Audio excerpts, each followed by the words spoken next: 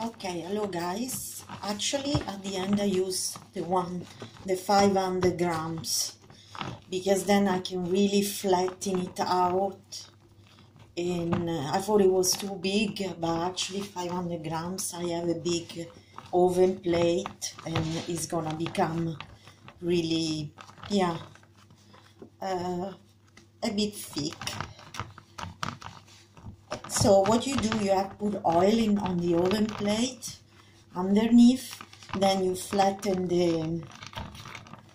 the pizza dough, and you keep with your finger, you know, not to make it too thin, otherwise it will burn, and try to make the side is a little bit, the sides a little bit higher.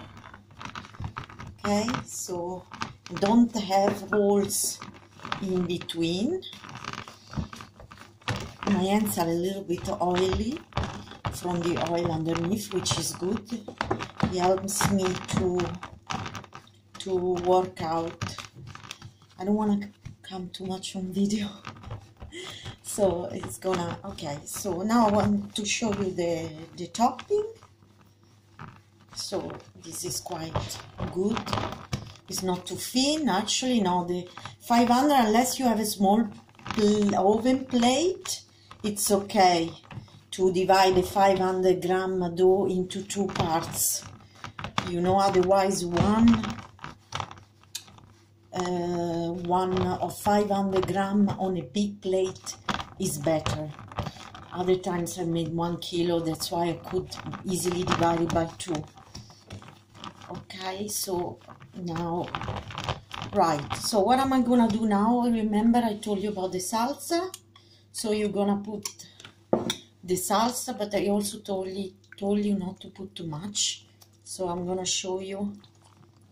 Okay, so, and then it becomes really nice. You see, it's not overloaded with sauce, and I do a little bit at the side so it doesn't burn.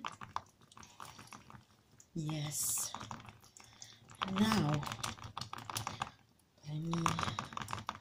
Now actually, in the meantime, what you do, you put the oven 200 degrees. We'll show you in a second.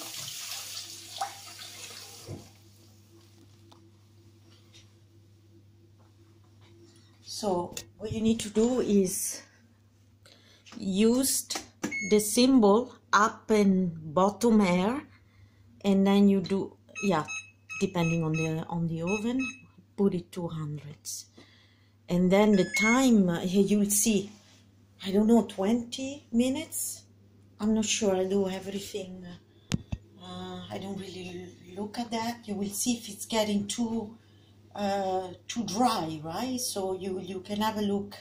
I will let you know how it goes. This is an electric oven, and I'm using the air at the top and at the bottom, and I will place the pizza basically in the middle, so in the third part. So this is not correct.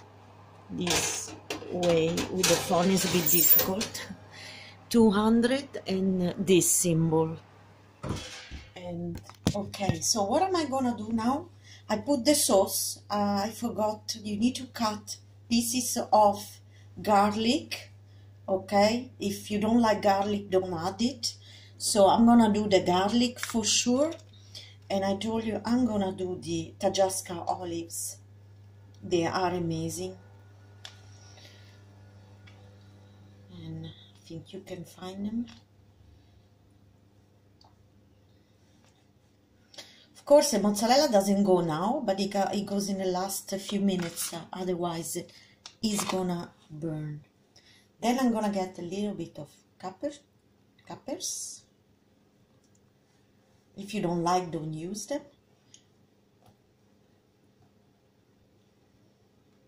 You know, I actually will add the garlic in pieces after I stop the video. Now I do this ingredient, but if you want to do, you do the pieces of garlic, the olives, the capers. Then we're gonna add the anchovies, anchovies, I think is in English. You can pieces like this. You don't have to, you can do how you want the pizza. Only advice I give you is add the ingredients at the end. The initial ingredients you can put are the tomato sauce, for example. But if you are gonna make pizza with ham, you add it at the end. The mozzarella as well at the end. The ham, you have it normally raw, and the mozzarella you put the last few minutes in the oven, okay? Now, what I did in mine is having the capers, anchovies, small pieces, the olives. I am gonna add the garlic, and then what you need to do, you need to add the salt,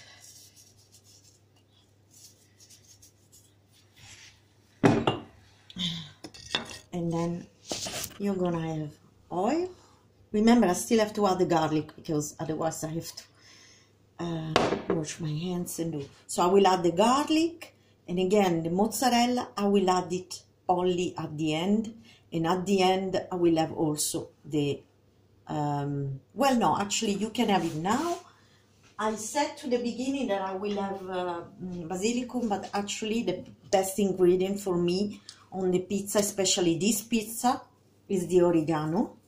So I'm gonna add oregano in the pizza on the top. If you wanna add basilico, again, do it at the end when it's already warm. Otherwise, it's gonna burn. Okay, so you take it out of the oven and you can add the basilico, or you can add it when you add the mozzarella. Okay, I'm gonna stop the video now because I'm gonna put it in the oven, but I will add the garlic, as I said. If you don't want to have these ingredients, you make your own, but remember to add the ham raw, or maybe, yes, if you liked it cooked as well, but the last few minutes together with the mozzarella.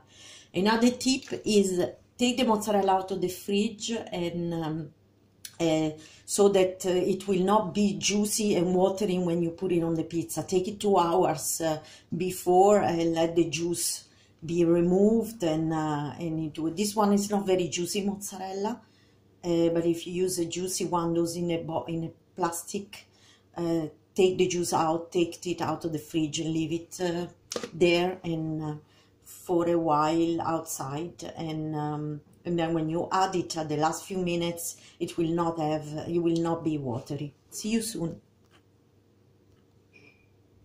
Oops. I cannot stop because my hands are oily.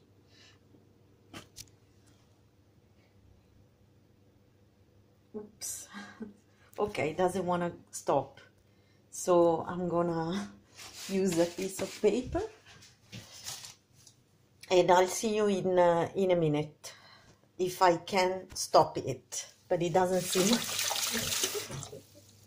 Okay, see you then. No, it doesn't want to stop.